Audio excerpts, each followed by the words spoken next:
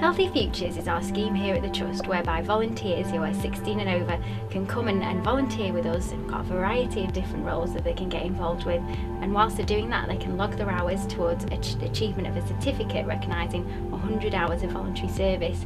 This can then be used to support applications for uni, college or even a career in healthcare.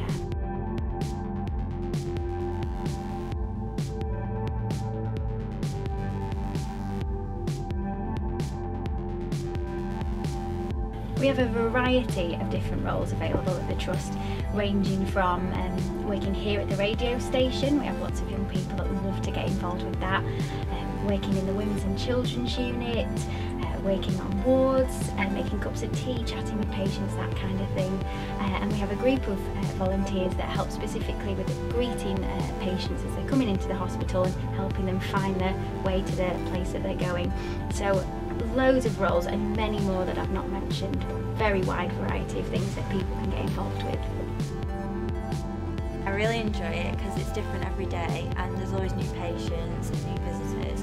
And because I'm a health mentor, we talk to different patients about how to improve their lifestyle, and we'll talk to them about smoking, alcohol, healthy living and fitness, and we can go around the wards, we can go in outpatient space, we can go anywhere in the hospital, so it's always different every day. Originally, when I started volunteering, I thought it would help me a lot for my future career because I wanted to go into adult nursing at university, and I thought that it'd be quite competitive to get into the healthcare environment like in the NHS, and so that they'd probably look for the students that have got the degree and also done extra things like volunteering, so I thought it'd be helpful. It's a good thing to do no matter what you want to do in the future, so it's not like you're doing it for the money, you're doing it to help people basically.